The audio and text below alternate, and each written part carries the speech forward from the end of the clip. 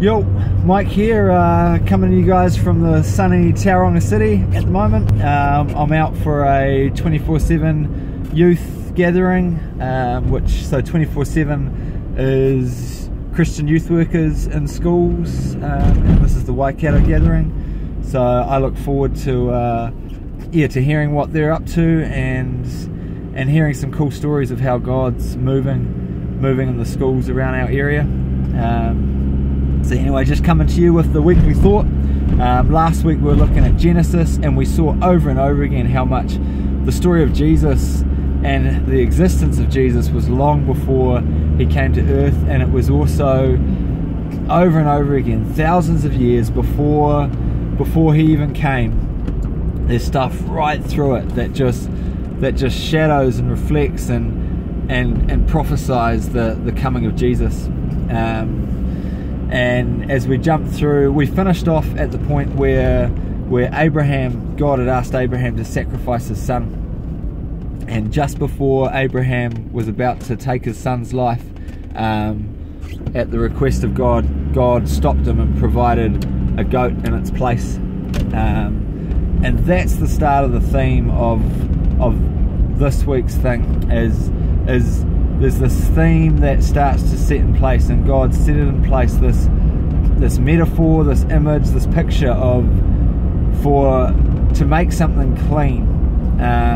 When we have done wrong, when evil has entered the world, blood needs to be spilled to clean that, and a sacrifice needs to happen, and it's not something that we do nowadays because it's such a foreign idea, but that was all a picture of what Jesus was going to do. And so as we step into the story of the Israelites, the people of God, so Abraham's family, as we follow the family, we see them moving into Egypt, coming into slavery, and an incredible story of how God rescued them out of slavery.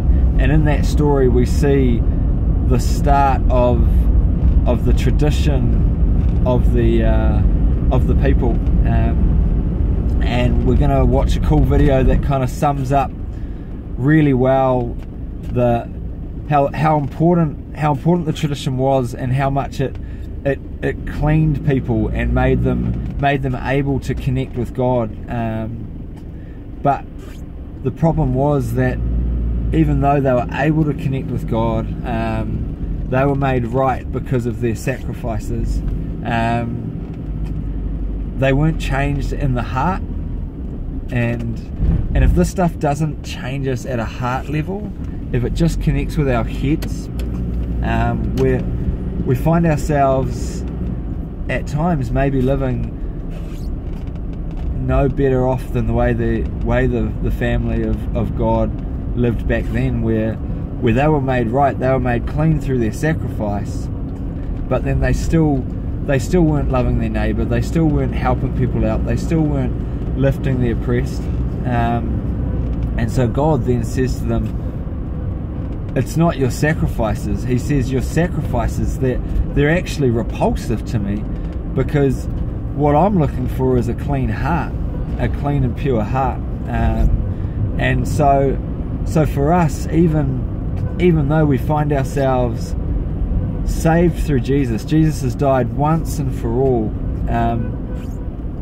He did that so that we could have a clean heart, so that he could connect with us. So we're going to chat a bit more about that tonight. We've got some cool games coming up. We're going to play a game called Irish Snap, which is not just a card game, it involves a lot of action, and if you know it, I hope you're looking forward to it, because I am. And yeah, let's just get into some good fun tonight, and tomorrow night actually. So yeah, look forward to seeing you guys then, and I'll get back to focusing on driving. Cool, catch you later.